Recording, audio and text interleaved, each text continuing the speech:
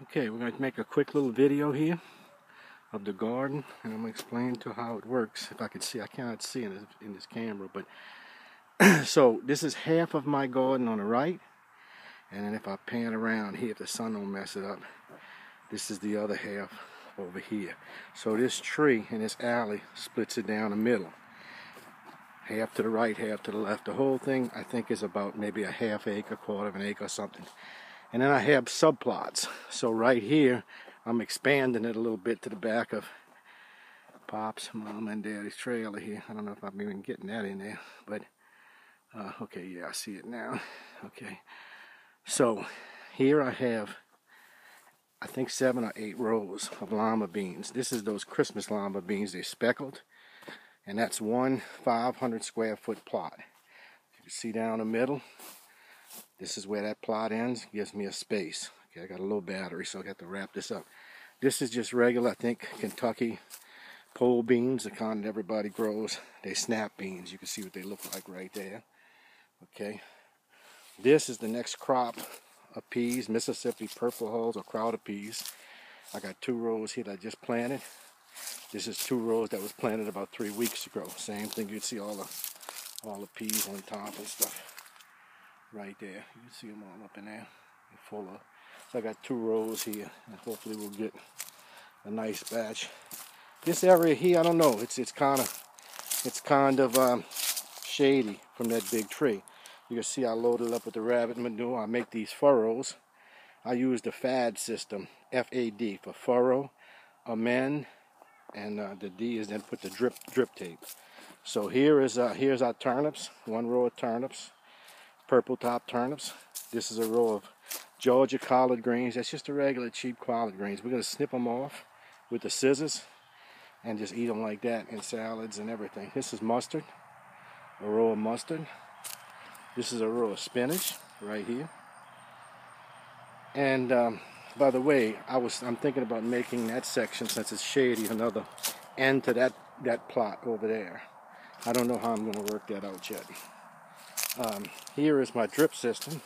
I'm watering it right now, watering everything. This is all English peas, which you're looking at here. I don't know if all these, I got to put trellising up right here. But this is English peas.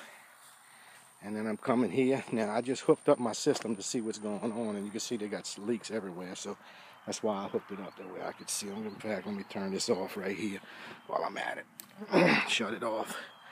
But as you can see, I got the furrows here, and I've got the drip tape laid in it here, and I've got it all the way back here. Man, I got holes everywhere in this thing. Just filling up water everywhere.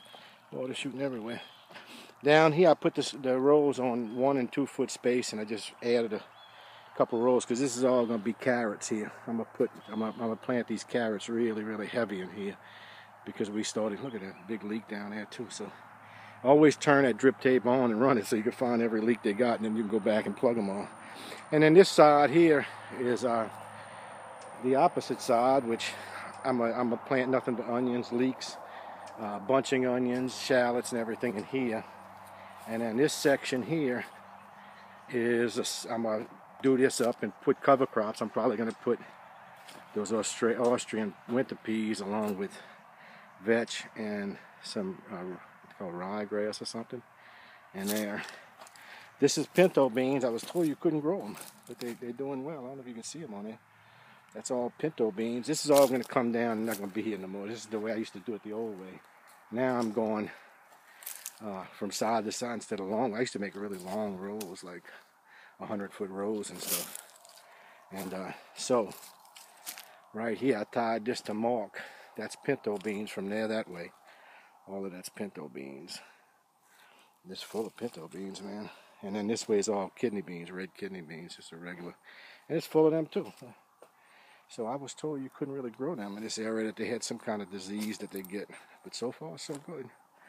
And that's it. I just laid down a system of a watering system here to bring my water. I ain't got to drag hoses. And this is one garden we got. We got 4 more like this. We don't use them all. Some of them are full of strawberries. We use most of them for vegetables though, blackberries. And then we got the fig orchard and all that. So I'll be showing more of that in the future. But this is it. Yeah.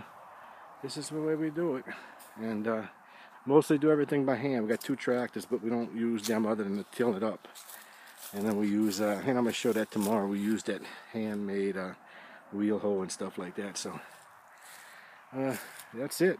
And we'll try to explain more a little bit, show more what we do tomorrow when we get a little more time. This thing is shaking really bad, so